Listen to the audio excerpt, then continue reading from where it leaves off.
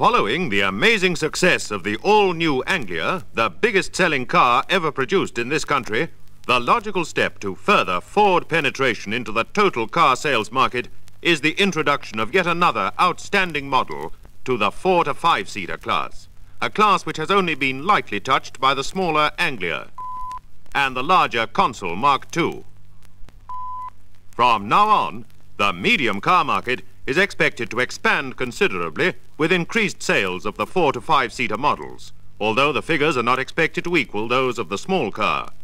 At present, the medium car enjoys 33% of the total car sales, and of this figure, 80% is accounted for by the 4- to 5-seater models such as the Victor and Minx. It is this large part of the medium market that Ford now enters with an outstanding car that has a list of exclusive features that must give it immediate leadership.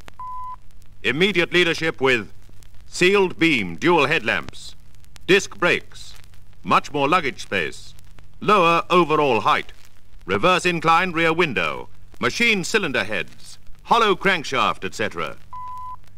The new Consul Classic 315, Ford Motor Company's outstanding achievement in the medium car class. New 1965 styling in 1961, presented in two breathtaking models. The two-door,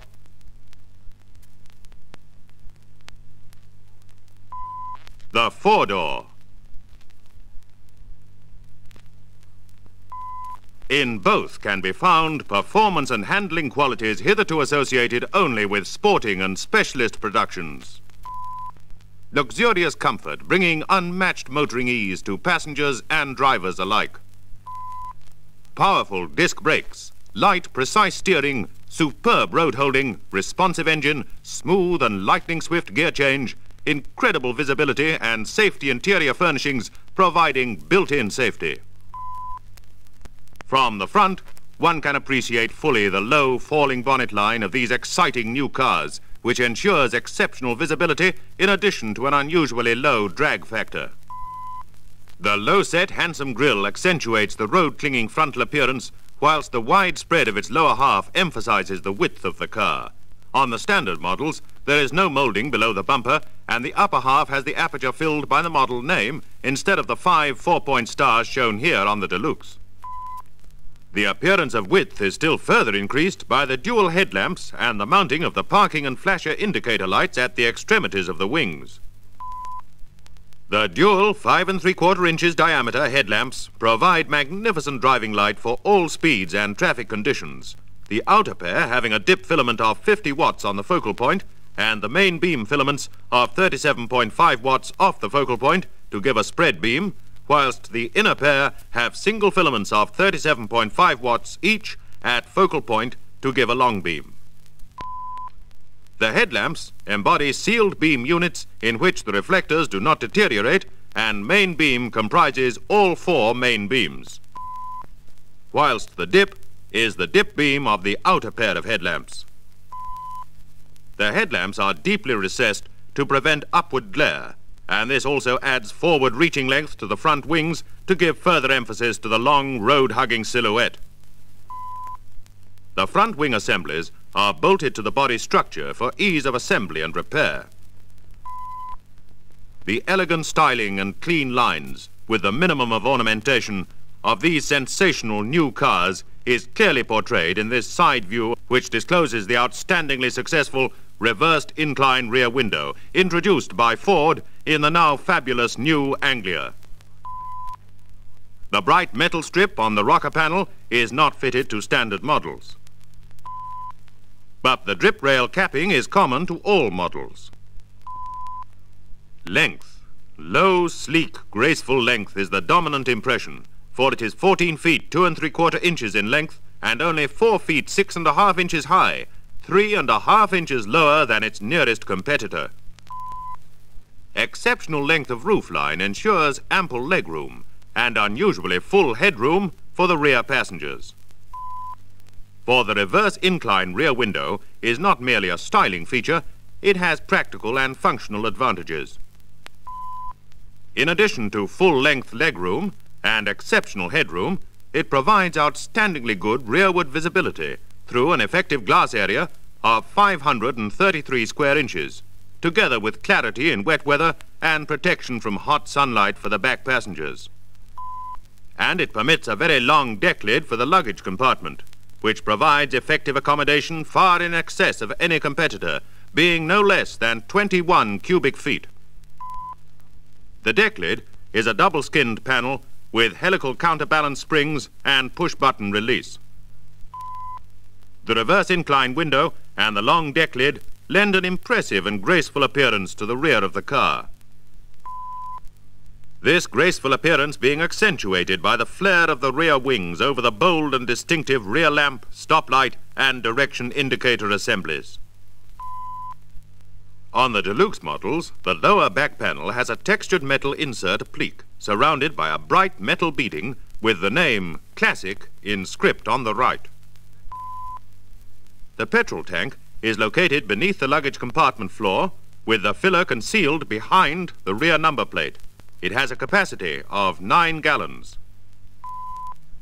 There is a tremendous eye appeal in every angle of these new models. And here again you see the four-door Deluxe from a position which shows to advantage the graceful curve of the roofline and the full-depth curved windscreen with ultra-thin pillars and bright metal capping to match the molding you've seen across the rear edge of the roof. The effective area of the windscreen is no less than 959 square inches. The twin wiper blades in bright metal sweep the maximum possible area and leave no dangerous blind spots. They are operated by a variable speed electric motor.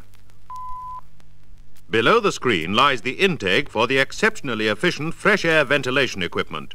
With the heater fitted as an option, ventilation by cold or hot air is extremely comprehensive and fully controllable. With this equipment, one can select cold air for the screen with hot air for the interior, or conversely, hot air for the screen and cold air to the interior with a wide range of variations between to suit every condition. Now, to open the door of this four-door Deluxe model for a careful examination of the luxurious interior of this truly outstanding car. Easy entry and exit is made possible by the width of the doors, which are held open by a newly designed check device. The front door opening on the four-door models is 33 1/2 inches wide, and the rear door opening is 30 3/4 inches wide, and on the two-door models, the front door opening is no less than 40 inches. On all models, both doors are fitted with key-operated private locks, and the handles are of the push-button type. The windows wind down flush, and the quarter vents have positive locking catches. On the Deluxe models, the vents are bright metal. On Deluxe models, window frames are embellished by rolled section chrome moldings. Two-tone door trim with mylar strip dividing the colored sections, and PVC covered armrests incorporating door release catches are features of the Deluxe models. The additional equipment of the Deluxe saloons also includes 2 chrome-plated coat hooks. The seating is superbly comfortable, the front seats being of the split bench type, with a 5-inch adjustment on both halves. The rear seat of the saloons has an extended squab which covers the wheel arch intrusion. On the standard models, a two-tone trim gives a darker color on the seat faces and the back of the front seat only. But on a Deluxe shown here, there is a two-tone scheme in normal and metallic PVC with the option of saran weave fabric or, at extra cost, hide.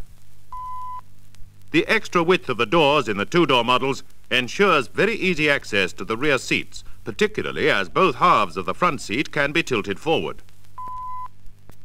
In the rear, the outstanding advantages of the reverse incline rear window are particularly apparent. Full headroom and legroom being provided to a noticeable degree despite the very low overall height of the car. The effective headroom being 37 inches and the effective legroom approximately 40 inches, with the front seat 1 inch from its rearmost position. In the front, the dimensions are equally impressive. The effective legroom being just over 46 inches and the effective headroom 37 inches. With hip room of 52.5 inches in the front and 52 3/8 inches in the rear, there is no possibility of even the largest passengers being cramped for space. The rear quarter windows are of the horizontal swing opening type with a front hinge controlled by an over-center catch. On the two-door models, each window has an area of 256 square inches. And on the four-door models, the area of each window is 45 square inches, the quarter windows being in the rear doors in addition to the drop windows. From the driving seat, you will quickly appreciate the meticulous attention given to the driving position and ease of control. You will notice first the comfortable position of the steering wheel. It is 16 inches in diameter and of a dished two-spoke design to allow an uninterrupted view of the instruments. The full horn ring is provided on the deluxe models, whereas standard models are equipped with a horn button.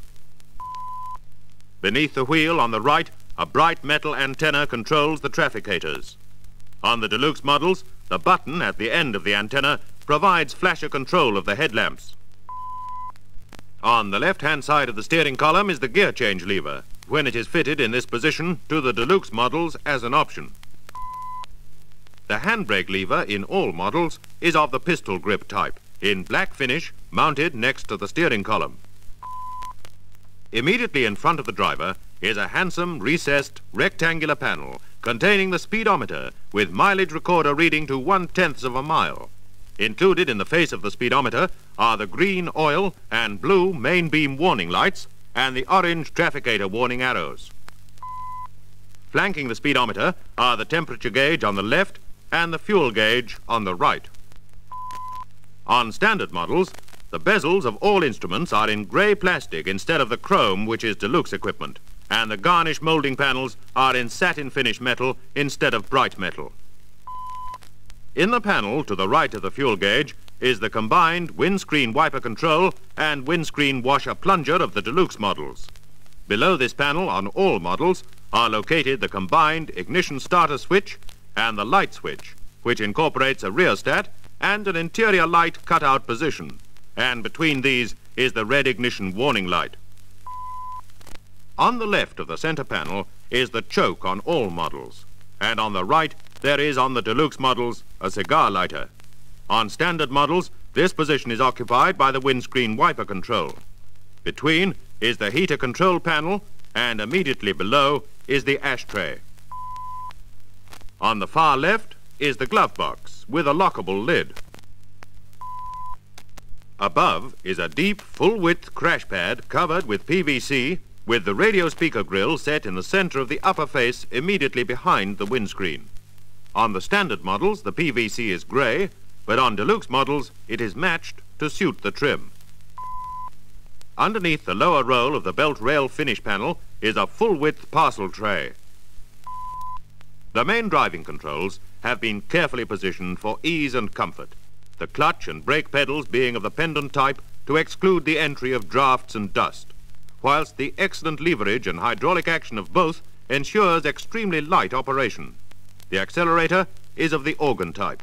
The dip switch is conveniently positioned to the left of the clutch pedal. On the standard models, the 4-speed gearbox has a short floor-mounted lever which provides precise and easy operation. It is finished in black.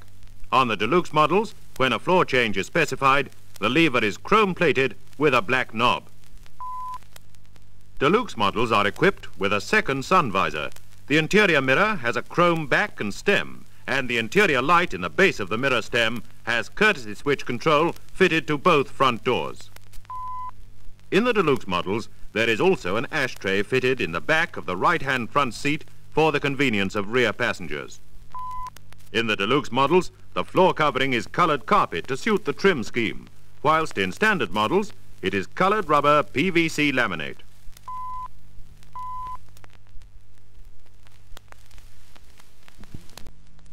The hinged forward bonnet, supported by a spring-loaded center stay, provides ready access to the engine compartment, together with maximum safety. It is secured by spring-loaded catches at the rear, controlled by a lever underneath the parcel tray. Well, there it is. The overhead valve engine embodying the many advanced features already proven in the now famous 105 engine, the favorite with racing and competition drivers as well as ordinary private motorists. It is designed to provide competitive performance, high cruising speed and economy, together with outstanding quiet and smooth operation.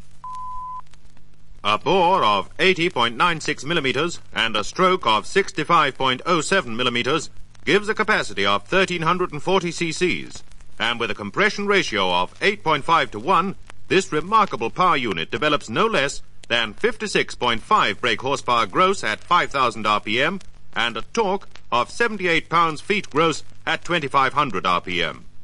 A compression ratio of 7.2 to 1 is available to permit operation on standard fuel. This new engine is extremely compact and rigid, and you will notice the cylinder block and crankcase are cast in one piece, giving ample support to the housings of the 3 extra-large steel-backed replaceable main bearings, which carry the crankshaft of very advanced hollow construction with overlapping big end and main bearing journals, thus combining great strength and rigidity with low weight. Because of the extremely short stroke and their I-beam section, the connecting rods of forged steel are unusually stiff. The big end bearings are steel-backed copper-lead lined replaceable shells, and the small end bearings are steel-backed bronze-lined bushes. The piston pins are hollow and fully floating in the rods and pistons, which are light alloy with autothermically controlled solid skirts and provided with 3 rings, 2 compression, the top one chrome-plated, and 1 oil control ring of the slotted channel type, all rings being located above the piston pin. The camshaft for the overhead valves is of nickel-chrome alloy cast iron, and it is carried in 3 steel-backed white metal-lined bearings. It is pressure lubricated, and it is driven by chain, which is lubricated by direct spray and equipped with a tensioner. The overhead valves are actuated by mushroom-shaped cam followers, solid push rods, and rockers. The clearance adjustment is by screw and lock nut in the rocker arms. A feature of this design is the total enclosure of the push rods in the block, so that there is no push rod side cover. A source of oil leaks is thus eliminated, and the cylinder block is more rigid. The valves are large to give good breathing, and there are separate ports for each inlet and exhaust valve. This feature, combined with fully machined combustion chambers, a refinement generally only found in aero engines, ensures more equal combustion to give smoother running and consequently less wear arising from unbalanced forces. Cooling is by a pressurized system with an 11 inches diameter 2-bladed fan mounted on the spindle of the centrifugal type water pump shown here. So that the correct working temperature may be attained quickly and maintained, the water circulation is controlled by a thermostat. Lubrication is by full pressure to mains, connecting rod, camshaft and rocker bearings, via oilways formed integrally in the cylinder block, cylinder head, crankshaft and rocker arm spindle. The oil pump is mounted externally in an horizontal position on the off side of the cylinder block, where the airstream helps to keep it cool. Cleanliness of the engine is maintained by the full flow-type filter, which is mounted on the oil pump. To remove vapors which have a corrosive effect on the engine parts and also contribute to the formation of oil sludge, filtered crankshaft ventilation is employed, the detrimental fumes being extracted through a pipe leading to the airstream under the car. Balanced carburation under all operating conditions is provided by a single downdraft carburetor through a scientifically designed 4-branch manifold with a conduction type hotspot and the qualities of exceptional power economy and smoothness offered by the large overhead valves, individual valve ports, and machined cylinder heads are thus assured. The air cleaner is of the dry gauze type. Fuel is supplied by a mechanical diaphragm-type pump driven off the camshaft. Ignition is by distributor with spark advance controlled by combined centrifugal and vacuum systems, which is located on the offside of the block and gear-driven from the camshaft. High voltage for maximum spark intensity is provided by a 12-volt oil-filled coil. The generator is a belt-driven shunt-wound ventilated type with the output governed by a new self-contained 3-bobbin type regulator and cutout unit, which ensures maximum battery life. The battery, which is 12 volts, 38 ampere hour at 20-hour rate, is accessibly located under the bonnet on the right-hand side. Transmission is through a single dry plate clutch of 7 1/4 inches diameter with hydraulic operation to a 4-speed gearbox of the type already made famous by the new Anglia, with fully synchronized action on second, third, and top gears so that it is impossible to crash the gears. This new gearbox, with its short, stiff floor lever or column change already described, provides close ratios for maximum performance and economy. The overall ratios, with the rear axle ratio of 4.125 to 1 being first gear 16.987, second gear 9.884, third gear 5.826, top gear 4.125, reverse 22.292 to 1. Final drive is by open tubular shaft with front and rear needle roller bearing universal joints to a semi-floating rear axle with hypoid crown wheel and pinion in a pressed steel banjo-type housing. Outstanding riding comfort and confidence-inspiring stability is assured for these new models by the conspicuously successful independent front suspension, which is a unique Ford feature, and outstanding in its simplicity, efficiency, and low maintenance costs. In the rear, lever-type double-acting hydraulic shock absorbers control long, underslung longitudinal and asymmetrical semi-elliptic leaf springs with zinc interleaf liners. The steering is extremely light and precise, being of the high-efficiency, low-friction, recirculatory ball type, offering a very high resistance to wear in addition to fine handling qualities. The turning circle is only 33 feet 8 inches, a great advantage in traffic driving, parking, or in negotiating abrupt turns. The brakes are an impressive feature of these advanced cars, being of the latest disc type in the front and having large diameter drums in the rear to provide immensely powerful, safe braking. They are hydraulically operated to ensure smooth and balanced action together with light pedal pressure. These brakes are unquestionably far in advance of competition. The front discs are no less than 9.5 inches in diameter, with one twin hydraulic cylinder, caliper operating the molded pads on each disc. The pad area is 17.94 square inches. In the rear, the 9 inches diameter drums provide lining area of 57.6 square inches, and the brakes operate on the principle of one leading and one trailing shoe with one double piston type hydraulic cylinder in order to provide the ideal distribution of braking effort. The steel disc type wheels have large ventilation slots to assist cooling of the brake drums, and the impressive single curvature bright metal hubcaps enhance the general appearance of the car. The 560 by 13 tires mounted on wide base rims give a great area of adhesion, good heat dissipation, and long life. Tubeless tires are standard equipment, but tubed tires are optional, whilst the 590 by 13 white wall and 6-ply tires are optional at extra cost. For easy wheel changing, a 4-point jacking system is provided.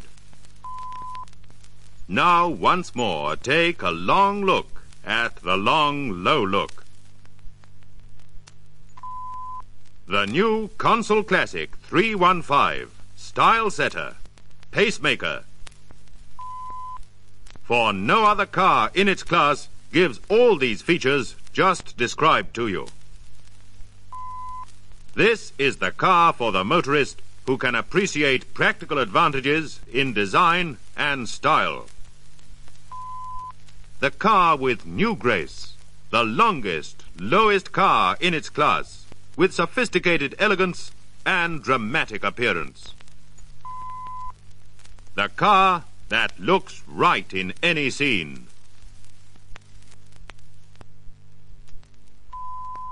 The car for performance.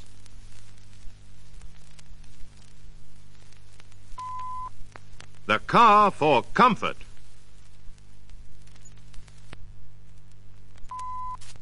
The car for fun. The car which must command immediate leadership in the 4 to 5-seater market. The Consul Classic 315.